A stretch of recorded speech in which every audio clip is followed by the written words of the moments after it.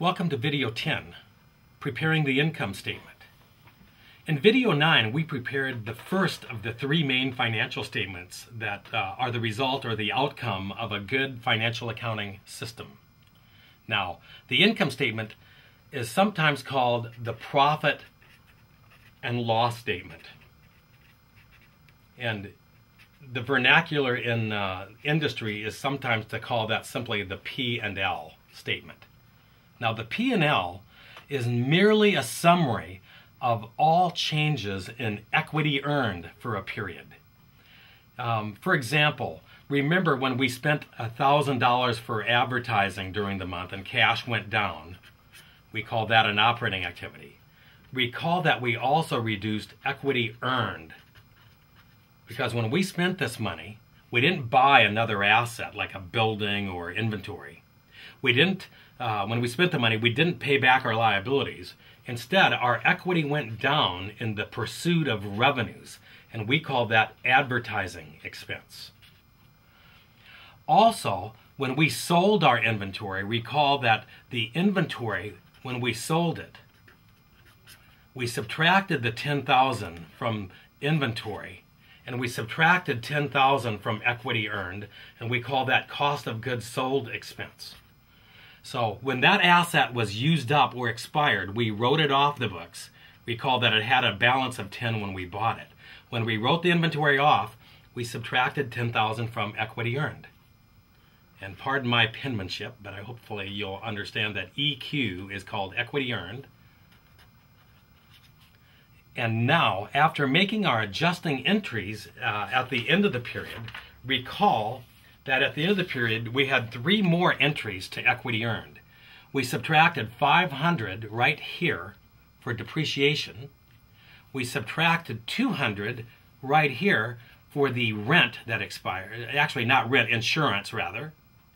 And we subtracted $1,750 because we owed the bank more in interest. So we have three more expenses here under equity earned. So our equity earned went down during the period, another, as we said, $500 for depreciation. It went down another $200 for insurance, and it went down another $1,750 for interest. Also recall that equity earned went up during the period because of our revenues when we sold the bike. So, when we compute or prepare an income statement, we look at all changes in equity earned during a period, which by definition are revenues and expenses, and we make it look like a nice formal sheet, just like we did for the balance sheet. But for an income statement, let's go ahead and put up a new sheet here, and we're going to say John Doe income statement for the month ended, FME, for a month ended 7/31/13. This formal statement will be issued to the bankers or perhaps the investors or the government when preparing its tax return. The income statement always starts with revenues, and it subtracts out its number one expense, which for a company that sells goods for retail will be bikes sold. It's cost of bikes sold. And remember, in this case, we sold 10 bikes at $1,000 each. Our revenues were $30,000, which was 10 bikes at $3,000 sales price. Our cost of bikes sold were 10 at a cost of $1,000. So you see, our revenues were 30, our cost of goods sold was 10. On the nice formal looking income statement, the resultant number is called gross profit. Another name for gross profit is sometimes called gross margin.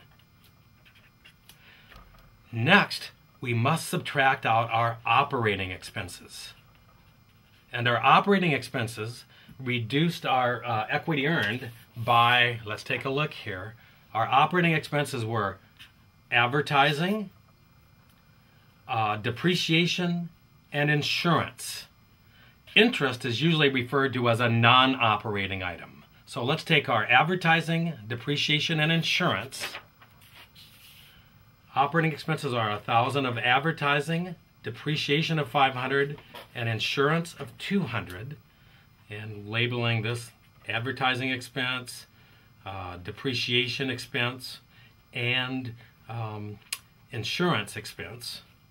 You add those three numbers up, you get $1,700 to subtract to get a number called income from operations.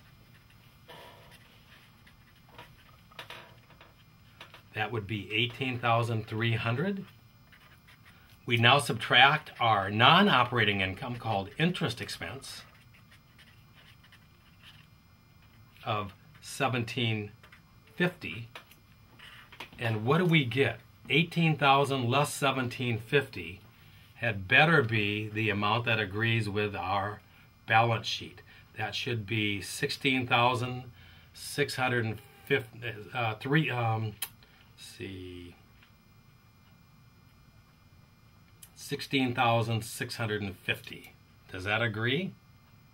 Actually, 16,550. With our balance sheet, shows net income to be 16,550. And that's exactly agrees with our income statement. In summary, the income statement is merely a formal formatting of all changes in equity earned. Revenues increase equity earned. Expenses reduce equity earned.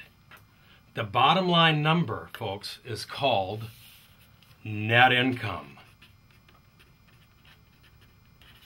The net income number, which reflects all changes in equity, will also be shown on your balance sheet after equity contributed. Revenues less expenses equals 16,550, which exactly equals this number. This concludes video number 10.